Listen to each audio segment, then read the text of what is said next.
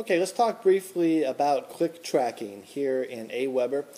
And that is a feature that's very simple to use. And basically how you do it is whenever you create your message, in this case I'm going to create a broadcast message from my Warrior Post of the Day list. You will notice that right over here, first I have to tell it that I'm going to create a broadcast message. And then you will notice that right here is an option that I need to check off that says click tracking, enable tracking of clicks on links in your message.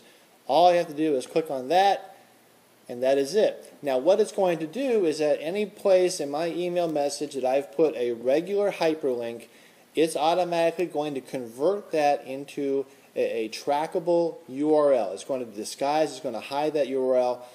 People are not going to be able to see your affiliate ID. They're not even going to be able to see the address of the landing page of where it's going to go to. So it's going to completely disguise that, and then if people click on it, it will be able to track that information for you.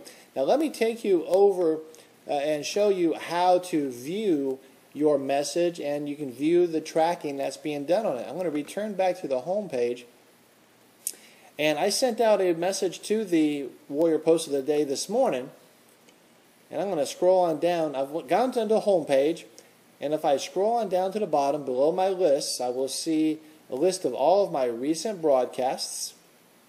And right here's the message that I sent out today. And over here to the right, you will see clicks, and then you will see how many clicks that so far that email has received on the links that are inside of that mailing. Now, if I want to get even more specific detail, it shows 80 clicks, but notice that 80 is hyperlinked.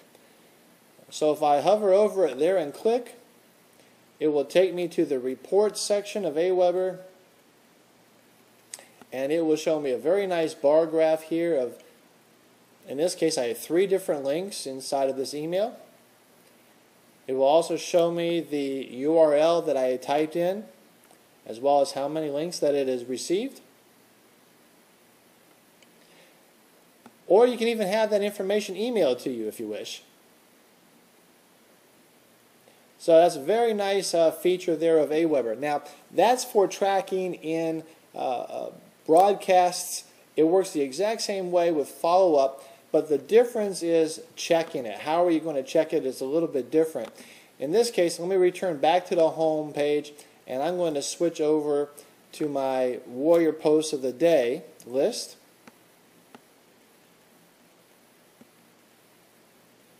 Warrior Post of the Day, listen to me. My Marketing Tools Today list.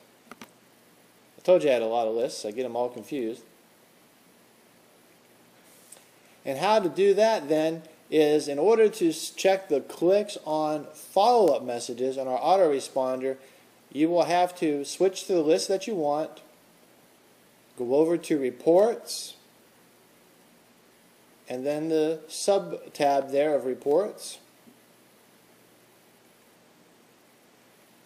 And on the left-hand side, way toward the bottom, you will see follow-up totals or follow-up percentages.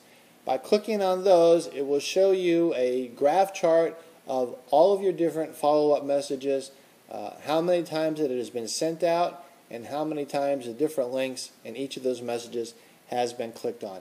So just a little different process that you have to go to in order to check the clicks on your follow-up messages than you do your broadcast messages.